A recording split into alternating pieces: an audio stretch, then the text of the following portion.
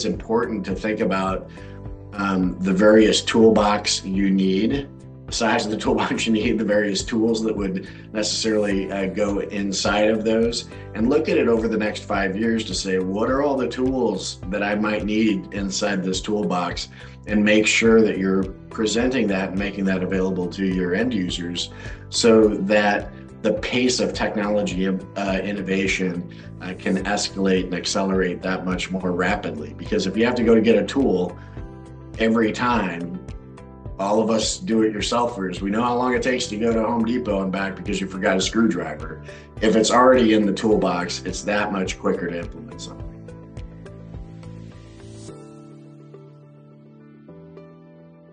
As a technician who's implemented technology for nearly 30 years at this point, I think it's really, really important to provide a level of consistency to your end user community.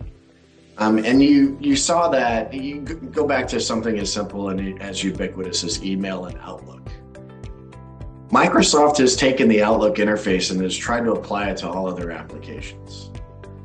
And as technicians or as technologists, we kind of want to do that with everything that we do, not necessarily just with the Office products, but if we're going to standardize on a particular type of technology, we want to provide a common user interface. We want to provide a common tool set. We want to provide common things that our users, that will reduce the amount of time we need to train our end users. It's almost second nature to them because they've used an application that's like it or adjacent to it.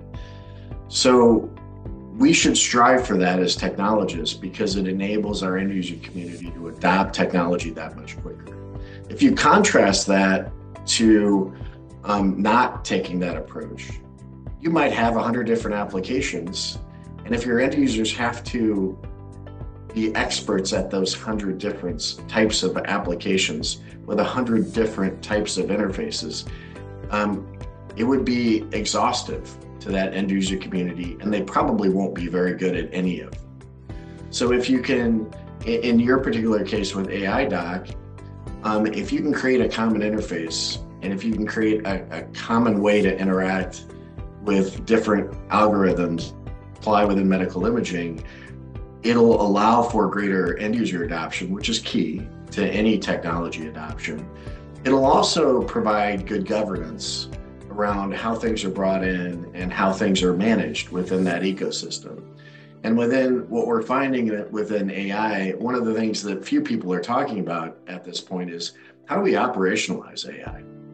So once we put these things in place and recognize the power and the transformative nature that they can bring, how do we make sure that they're still delivering power and transformative behavior 2 years down the road?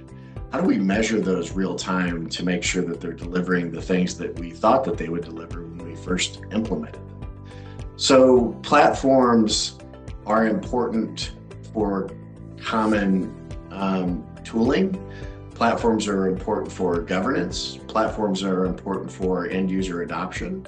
And the more that we can deliver platforms in a more holistic manner as a point to individual types of solutions, I think it yields a better experience for the end users, easier adoption for the end users. And for clinicians, technology is not their job. Their job is to help patients. Their job is to make sure that they're improving patient care and patient outcomes.